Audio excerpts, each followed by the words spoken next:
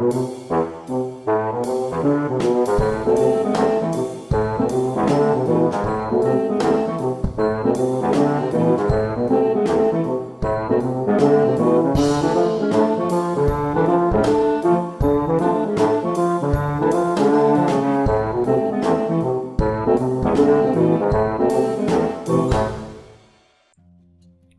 everyone, and happy Saturday.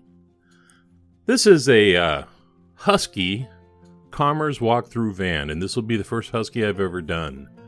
Husky toy cars were originally manufactured by Mettoy Playcraft Limited, another British company. Mettoy also produced the larger Corgi line, and Husky was intended to compete directly with Matchbox. It was first introduced in 1964. The line was short-lived, though, because it was eventually rebranded under the Corgi banner as Corgi Jr. In 1970. This one is kind of interesting. It's got red sliding doors, and it's just this awful color. Has a see-through roof that has a crack in it. Clearly been played with quite a bit. It's got a real interesting suspension system. And it's held together by a single post right in the front.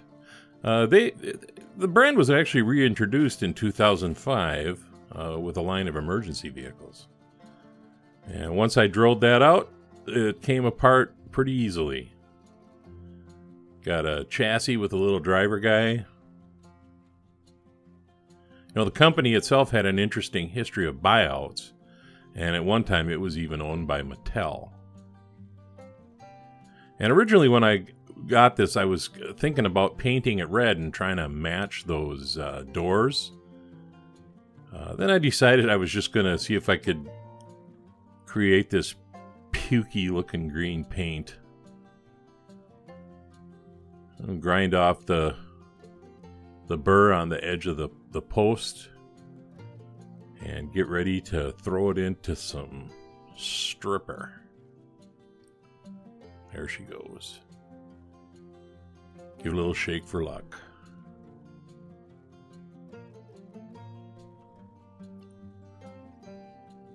The Commer Company was a British manufacturer in business from 1905 to 1979, and they built vans, medium to heavy trucks, military vehicles, buses. They also produced a few diesel engines. This is actually, I think, a really well put together chassis. I mean, it's got some interesting detail. I kind of wish that back door opened, but this isn't the worst way to do it. The walkthrough itself was introduced in 1961 in 1.5, 2-ton, and 3-ton van and cab configurations, and you could get a choice of gasoline or diesel engines, and it was also built in Spain beginning in 1964.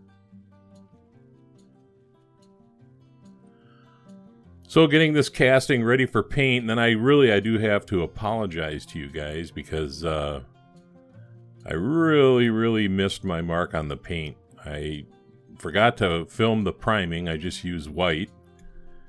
And then the paint I mixed, I used white, yellow, brown, and green.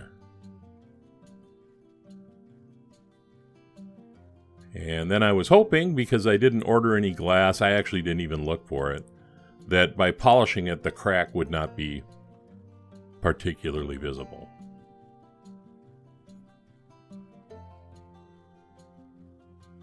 And anyway, this is a really quick video, so let's take a look at where I wound up.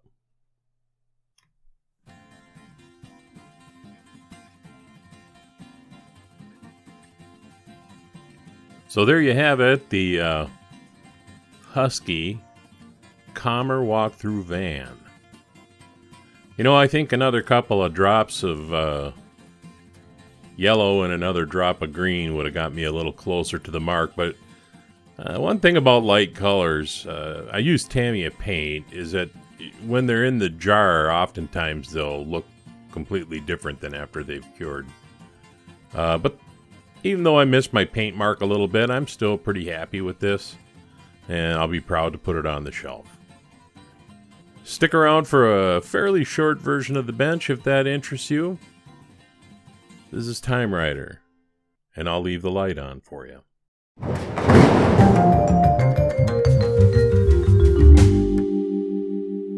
Hey everybody, thanks for sticking around for this episode of The Bench. Say, the Three Blind Mice have picked their casting for the month of August. Apparently, George Hodges had a subscriber send him 3 VW buses made by M2. And he's going to send one to me, and he's going to send one to Paul.